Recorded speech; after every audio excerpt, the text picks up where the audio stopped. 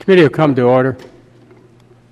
Thank you for waiting. The vagaries of business on Capitol Hill is that we are always subject to the activities on the floor of the House. And so we just completed business for the day. I note that Attorney General Swanson is going to have to leave at 5, so you'll be permitted to leave at 5 p.m. in order to accommodate your flight back to Minnesota. And at 5 o'clock, you may leave. That's, we're grateful for your presence there, and the committee will be in touch with you regarding this matter. Appreciate that you're here. Thank you, Madam Attorney General. Thank you.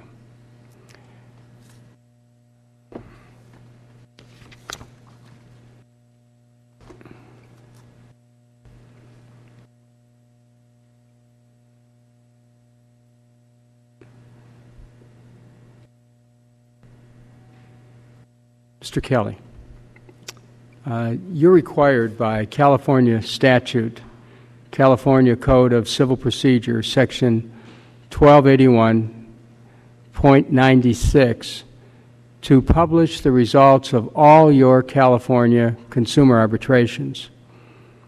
But the subcommittee's investigation reveals that you don't publish the results of all of your California arbitrations involving consumers. You only publish the results of some of them. For example, you administered 2,331 California arbitrations filed against consumers by Columbia Credit Services, but you haven't published the results of any of those arbitrations. The explanation your representative gave our staff is that while California requires reporting of consumer arbitrations, it does not define the term consumer arbitrations.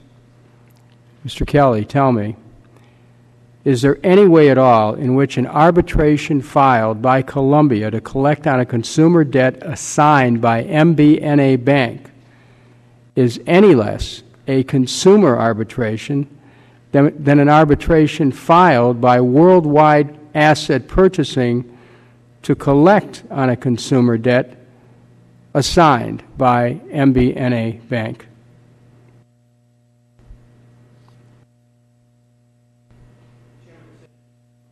Chairman Kucinich, the circumstances you're describing is accurate. There is no definition in the statute. So you take a very hazardous course if you make a determination one way or another. What we did in that circumstance is we relied on the filers to indicate what's a consumer case and what's not a consumer case. We didn't make an independent judgment, review the facts of the case, and frankly, that in and of itself could argue against the neutrality of the process. So we left it alone. If the filers designated as consumer, it was designated as a consumer. I will point out that even some of our most vocal opponents have indicated on the record that our filing in California is far superior and far more complete to many of the other providers of neutral services. And we can provide that specific reference if you so choose.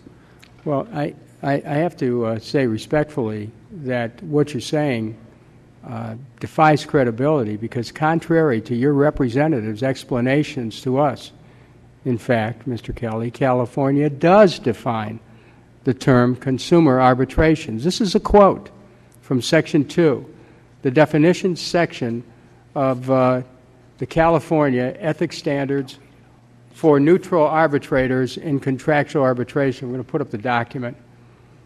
It's a pretty quick read, but what they do is they basically define consumer arbitration, and it's a pretty succinct definition. Now, isn't it really true that all of the Columbia claims are consumer arbitrations? Mr. Chairman, that's under the California Act. I have to admit I'm not intimately familiar with the California law and the statutes there. Thankfully, the representative who you're referring to is here today. If you might give me a moment. I'm sorry, that what? The representative of our organization that you're referring to is here today. Do you want to confer with somebody? Yes, if I may. We're giving him a copy. We're going to give you, what we're going to do, I'm going to ask staff to provide you with a definition of of consumer arbitration. I'd like you to look at it a moment, and we'll wait. Yes, sir. Thank you. Just take your time.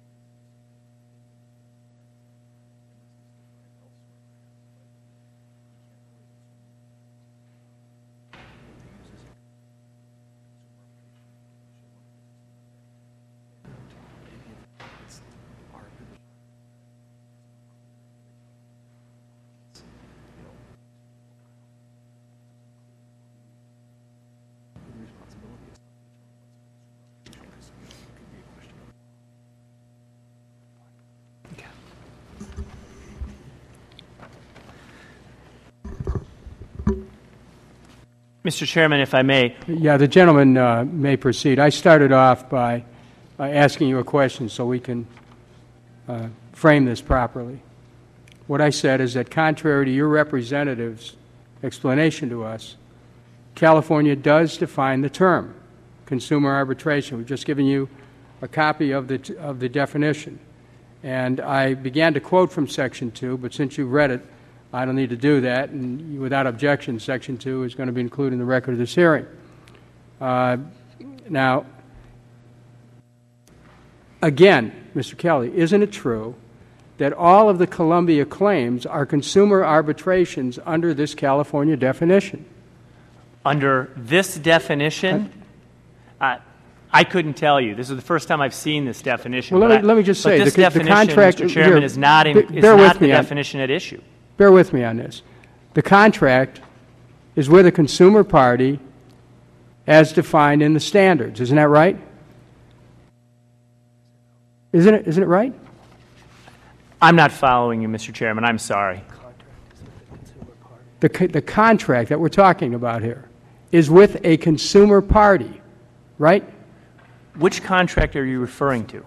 These are consumer arbitrations, the contracts with a consumer party, right? I haven't looked at these specific cases. In the Columbia cases. case, are you familiar with the Columbia case?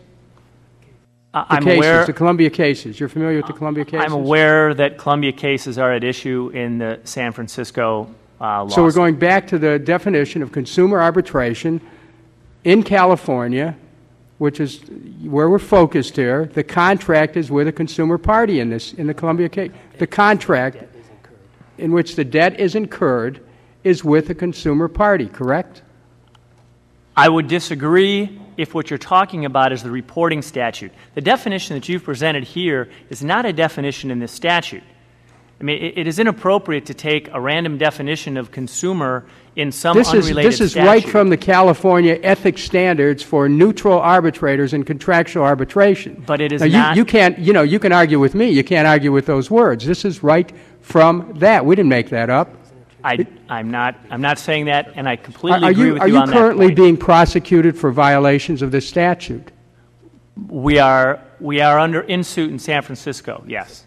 So I think it's clear that NAF is violating California law, but why? Well, that's at issue in the lawsuit, and we would strongly disagree with it.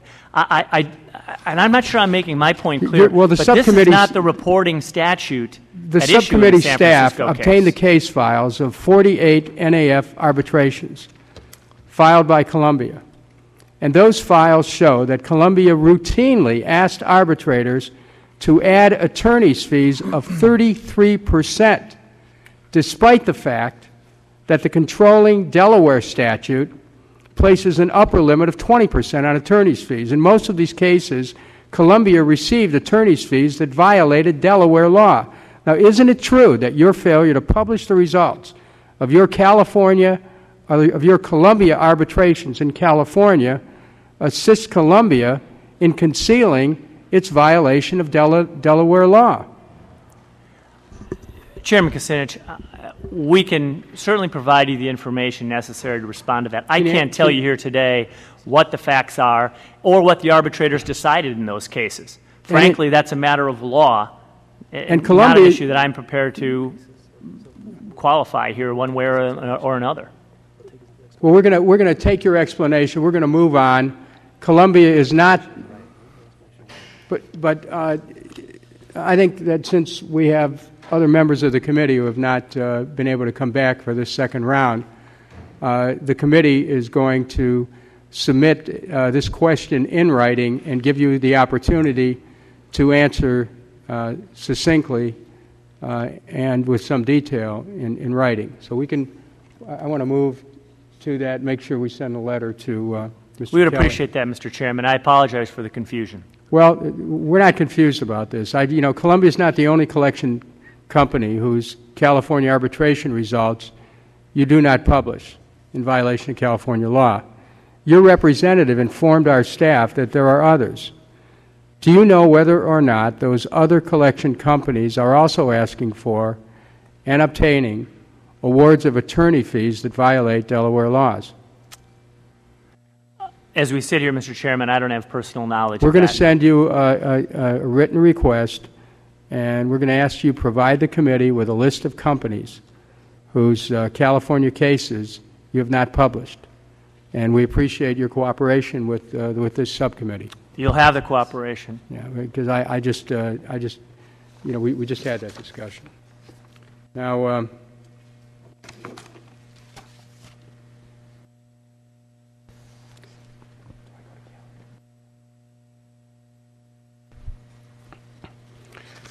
Mr. Kelly, let's look at, for a minute, I want to look at one reason why consumers,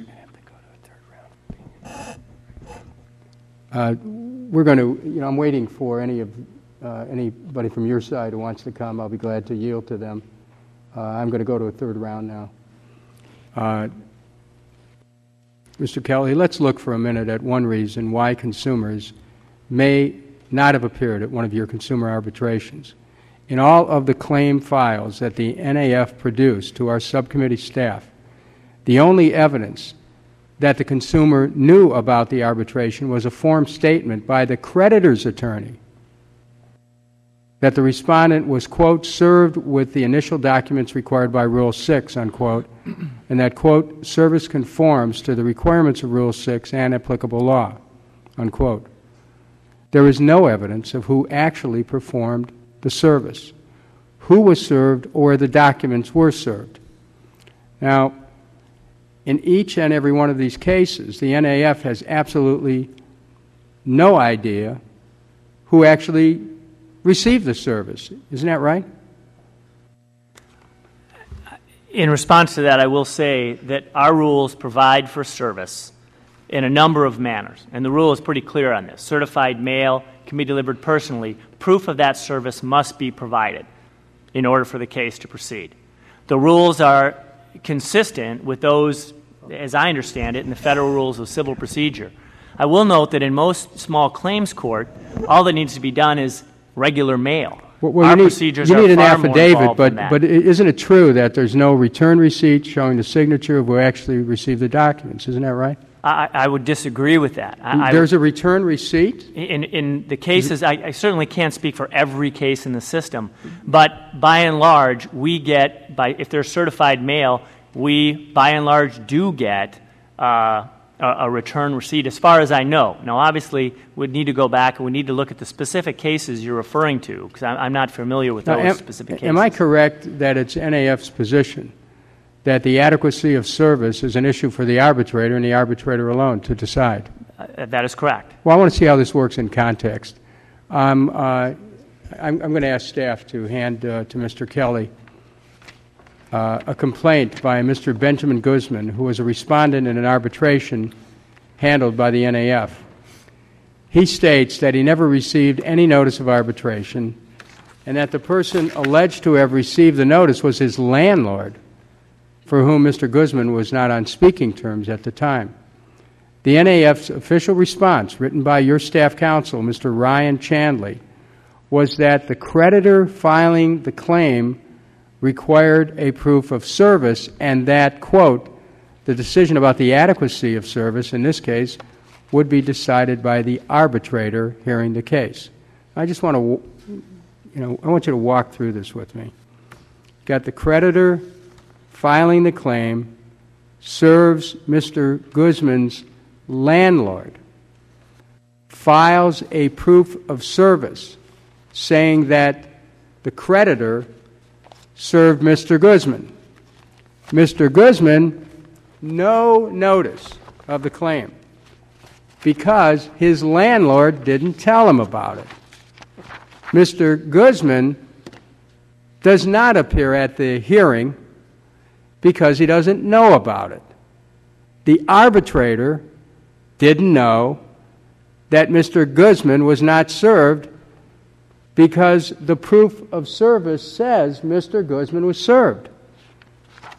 So, Mr. Kelly, how can the arbitrator make a decision about adequacy of service?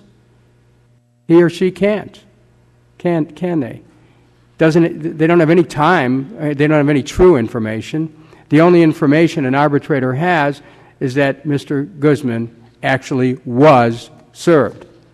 So when the NAF responds that, quote, the decision about the adequacy of service would be decided by the arbitrator hearing the case, can you see how that would seem disingenuous? Mr. Chairman, if Mr. Guzman was not properly served, that is a defense that he can raise in the arbitration, a defense that he should raise with the arbitrator. That is a matter of law. How does he? Okay, let's stop right there. You know, these hearings don't have to be that formal. He doesn't know. Get it? He doesn't even know about it. Went to his landlord. Isn't talking to him. So run the string. So how do you assert your rights if you don't even know that you were cast into some proceeding? So let's run the string out then. Help me with this. I'm interested. Eventually, presumably, now Mr. Shanley's here, and I can ask him about the specific case. But let's just run the logical string out on that. So Mr. Guzman doesn't know that he's been sued, right? Okay. Which, by the way, the Boston Globe talks about routinely in small claims and conciliation court, because there only mail is required, not certified mail. We're talking arbitration, NAF. So let me get back. So then Mr. Guzman at some point presumably learns the judgment has been entered against him, correct? How'd that happen? I assume that I don't know, but I'm speaking of a hypothetical now because I'm this specific case, Mr. So you're saying at some point he's going to find out a judgment was entered against him, but the judgment occurs, one would assume, principally because he wasn't even in court in this arbitration setting to defend himself. His opportunities are to reopen the case, to move to vacate the award, to move to amend. How often does that happen? He also has an opportunity at the court hearing in district court when that arbitration award is going to be enforced to at that point move to set aside the arbitration. Does that happen very often? And if people don't know enough to negotiate an arbitration, how are they going to know or have the resources to negotiate a court appeal? Well, it isn't a court appeal. All it is a hearing to confirm the arbitration award. But then you get into your fundamental policy issue, Mr. Chairman. Well, let me ask you. You were talking about what he can do. Mm-hmm. How much time does Mr. Guzman have to set this decision aside?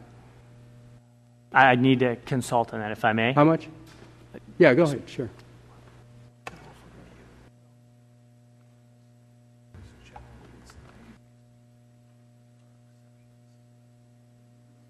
I yield myself such time as I may consume here.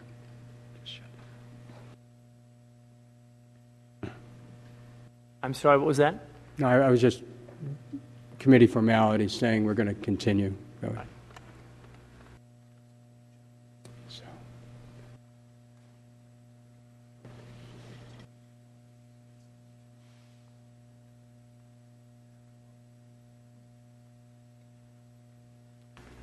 Mr. Chairman, I reiterate that I don't claim to be an expert in this area of law.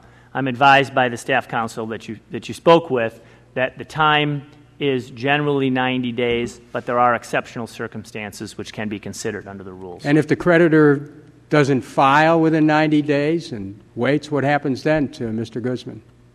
Then it would fall under those exceptional circumstances I previously mentioned. Mr. Bland, would you like to comment on this? There's actually it's a distressing thing about our court system right now, but there's actually a circuit split, as I understand it, among the different federal circuits and also among the state courts about what happens if the arbitration award's entered and the consumer has 90 days under the Federal Arbitration Act and under the vast majority of the state arbitration acts. If they don't move to vacate the judgment within the 90 days, for example, because they don't know about it, there are a number of courts which have actually said that they can't then come in and challenge any aspect of the award, even in service. I mean, there's some courts that have this terrible catch-22. Now, there are more courts sort of on the consumer side of this, but that actually has happened a number of times in courts in America where even identity theft victims who can prove that it was never their credit card or whatever have a arbitration award entered against them, don't find out about it till after the 90 days, and then when there's a confirmation proceeding, they can't defend. I mean, it differs from court to court, but there are a lot of courts they can't try to defend. help answer the question that I asked Mr. Kelly. What happens after 90 days? It depends on what part of the country you're in, but in a lot of parts of the country, you're nailed down and stuck with it, even if you've never got notice. I mean, it depends. There are parts of the country where you can defend against the confirmation in court if you've got a lawyer, but there are actually a lot of parts of the country where that sticks. It's incredibly unfair. You heard me lay out the case of Mr. Benjamin Guzman. Yes, sir. How many Benjamin Guzmans are out there, do you think? Well, there are tons. In my testimony at pages 18 to 20, we set out a whole bunch of examples of instances where there are terrible service of process, and then we gave you a list of 9 or 10 consumer lawyers who, not just us, I'm not the only person in the world who says that there are a whole bunch of people who have come into my office and said, I never got service. I did a case in the NAF that was a nursing home collections case where our client was in her 90s and she had Alzheimer's, and they served the house of one of her daughters where she had lived like 4 addresses before. I mean, it was incredibly ridiculous service, and then they enter a award of $20,000. Do you have any idea of how many people Thousands. have had Thousands. arbitration awards issued against them without ever receiving notice the arbitration was going to occur? It's going to be in the thousands. I mean, it would be impossible to give you an exact number, but it's going to be... Mr. Kelly, do you have a response to that? Is that possible, that there could be thousands of people out there who have arbitration awards issued against them without ever receiving notice that an arbitration was going to occur? I couldn't begin to answer that. Okay. I want to ask you, Mr. Kelly, about the relationship with the accretive alleged in Minnesota's Attorney General's suit. And, I just, hold on a minute.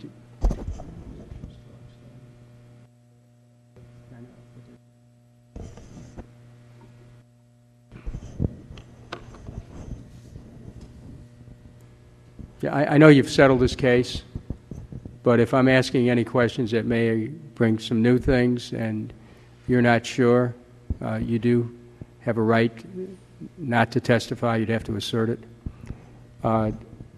You knew at or about the time of the reorganization of the NAF, in which the Agora funds set up by Accretive acquired a 40% ownership interest in your company, that Accretive was acquiring or had acquired the 3 largest U.S. debt collection firms, speaking of Manbracken, Wolpoff and Abramson, and Escanos and Adler.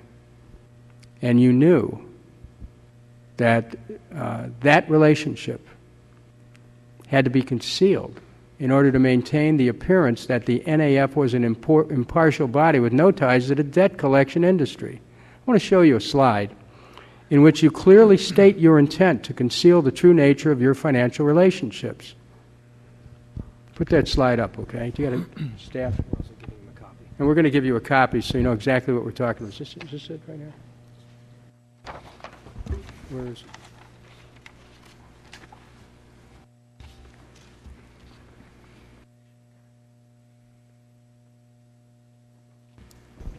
Yeah, this is a memo from you to Madhu Tedikonda, dated Monday, November 20th, 2006. And the relevant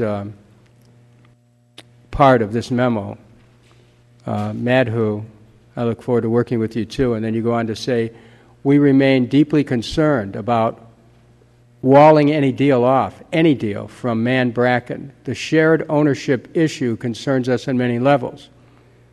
Go on to say in enumerated paragraph number 3 that, in parentheses, no public information concerning accretive with the fund that ultimately acquires and holds a minority interest in the forum. And then in a later paragraph, you state, I cannot overstate our concern over the Mann-Bracken relationship, although I do not have any solutions off the top of my head. And this is highlighted. We should certainly plan for unwinding any deal in the event shared ownership becomes an acute issue.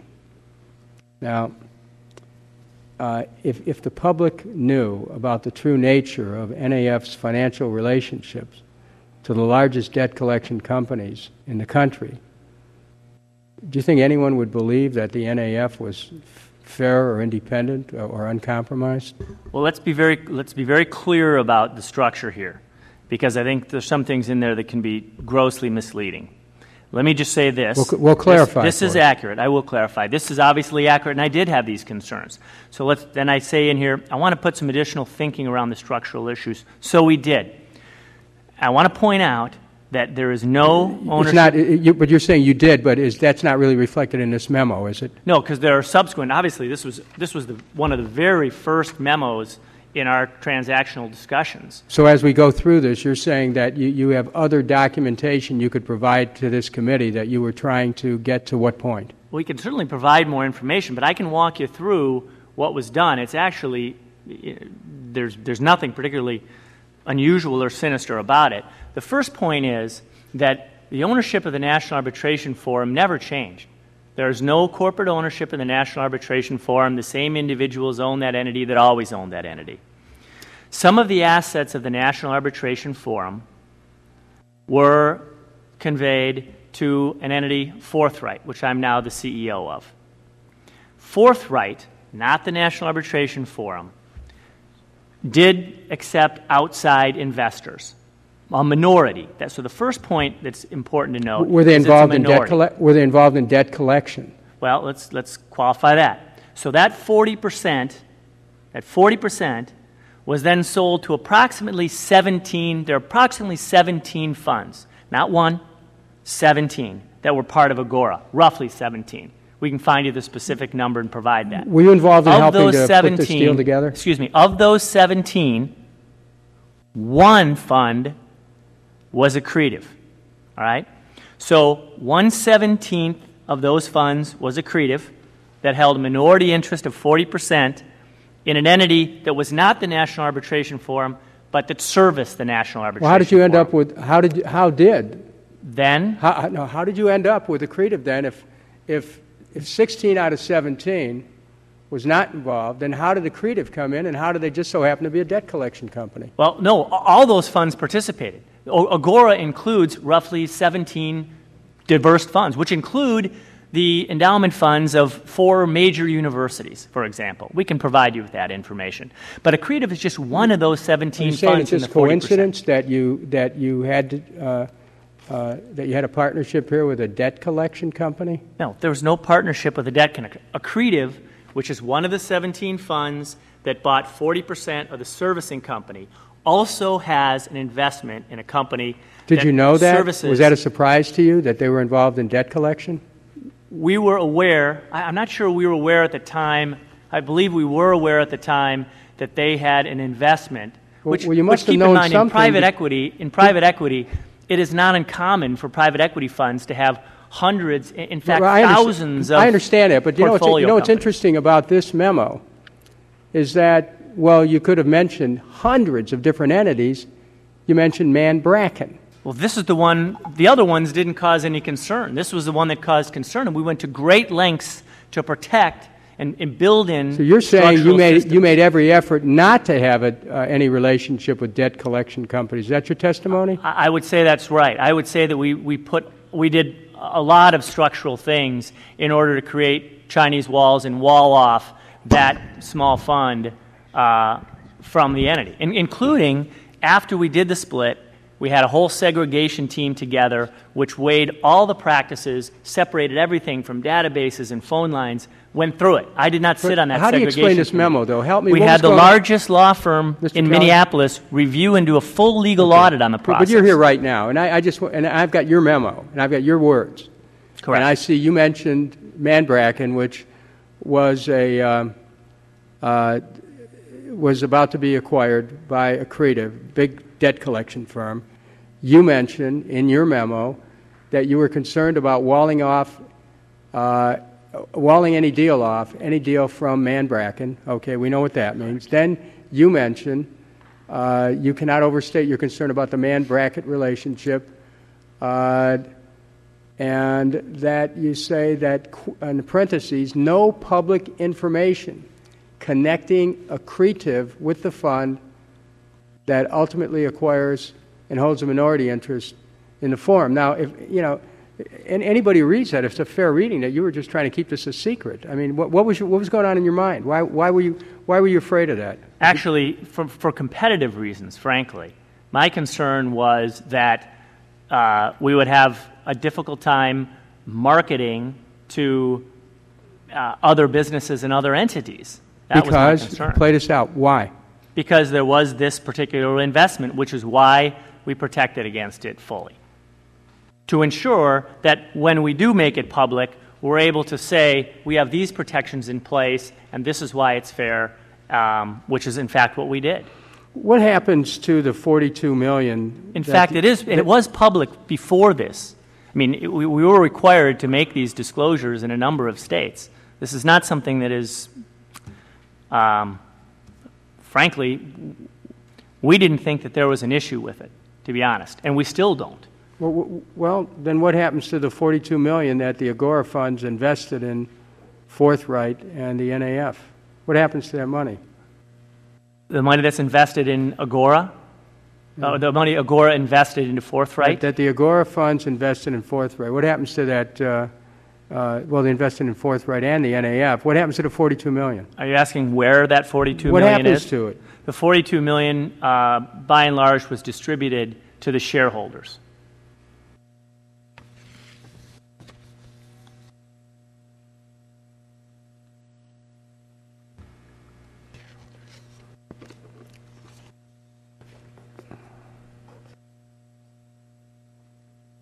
$42 million distributed to the shareholders. Who are the shareholders? The shareholders of Forthright include NAF Inc., the Agora funds, and there's a management pool in there as well. And are there any other shareholder interests here that we're talking about that you're aware of? Not that I'm aware, but that we can provide that information to you. That you can provide. I would like you to provide to the committee all the shareholders receiving any of the distribution. We'd be happy to do that. The information was freely provided to the Attorney General as well. Be happy to provide that. Okay.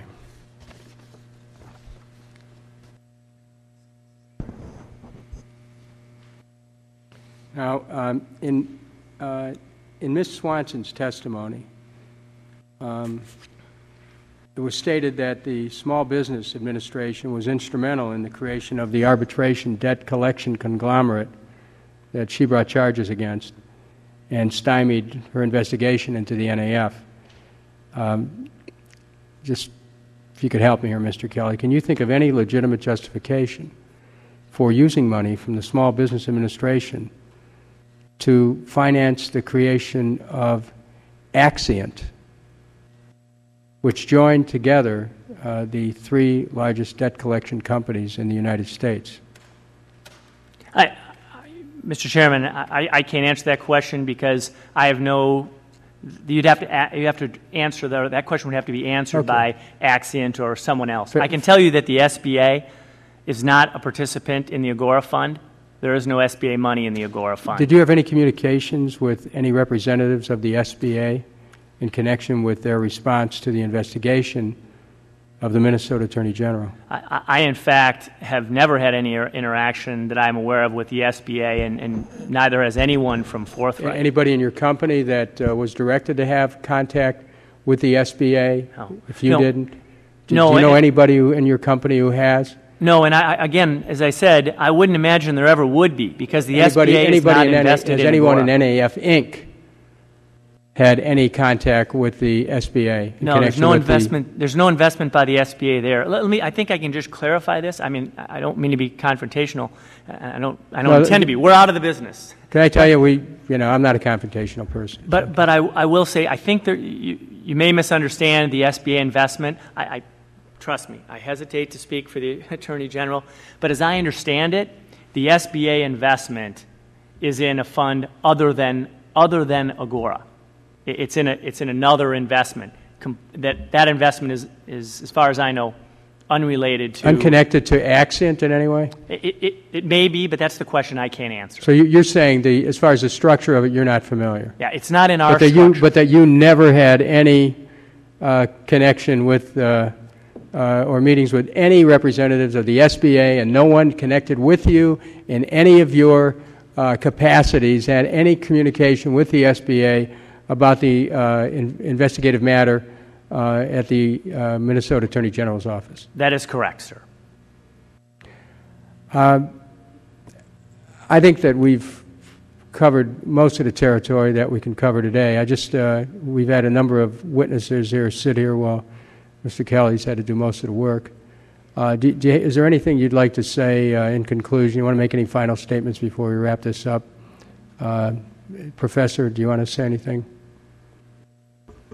I mean, I don't think I have anything to add from my opening statement, which is, the most important thing to me, it seems to me, is if we're evaluating arbitration as a process, we can't do it in isolation, that we need to compare it to the alternatives.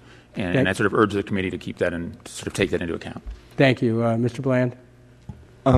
Congressman, I think you've got the big picture here totally. If I could make one suggestion with respect to the California disclosure issues, I think that from the cases that have come into us and complaints we've gotten from California consumers and from contacts we've gotten from a bunch of California lawyers, that the disclosures that have been made leave out, apparently on purpose, two really important things. California was trying to figure out not just who won the case and how many cases were brought by certain companies, but they were trying to figure out if the arbitration fees were big in particular cases, and they were trying to figure out, secondly, whether there was a lot of attorney's fees being added in, because there are limits under the debt collection laws about the amount of attorney's fees that can be added in.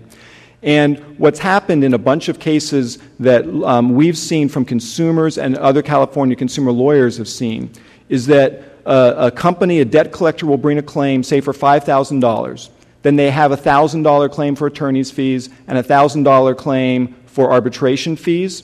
And what gets and they get it all from the arbitrator. And what shows up on the internet in their disclosures is claim of $7,000, award $7,000, attorney's fees 0, arbitration fees 0. And so it gets bundled in so that the answer a consumer gets, they get the impression that there's no arbitration fees, they get the impression that there's no attorney's fees, and that's the whole point of the statute asking the question, is to get an honest answer to that.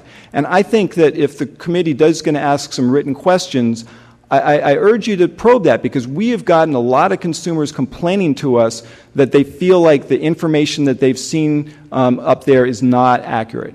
Well, your point's well taken, and there needs to be a sorting out of the various fees so we clearly understand which ones are being bundled in and described as being one thing when in fact they're the other. It's a point well taken, and in our follow-up questioning we'll do that. Mr. Neymar. Only thank you for the opportunity to participate. We have no further comment. Thank you. Mr. Kelly, you've been here a long time. You've been a very busy witness, and is there anything that you'd like to say before we wrap this hearing up? No, Chairman Kucinich. Thank you for your time. And obviously, if there's any additional documents, we'd be happy to provide it as we have in the past. Well, I know that this has certainly been a difficult time for NAF, and occasionally institutions in our society proceed in a way that sometimes they get the legal system at another point takes a different view of it, and then everything changes. And obviously, things are happening like that for NAF. What we're trying to do with this committee is is to look at how these practices in arbitration affect consumers with these mass debt collections. And if you put yourself in the position of a consumer who may not be getting proper information and may not really know what's going on, it's going to be a very tough time for a lot of people. And then you get the issue of financial literacy, which is altogether a different issue, which another committee takes up. So this subcommittee is going to continue to be involved in this. We'll continue to send you some inquiries. That we'd appreciate your cooperation in helping us find out what we can do to try to make this system work better for consumers.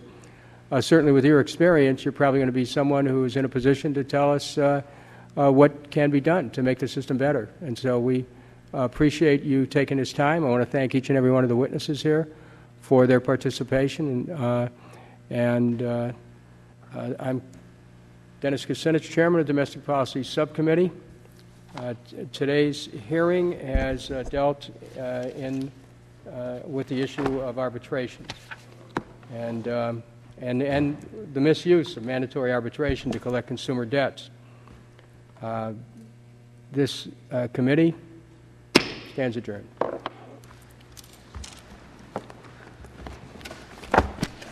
Put all this stuff together and take it back from the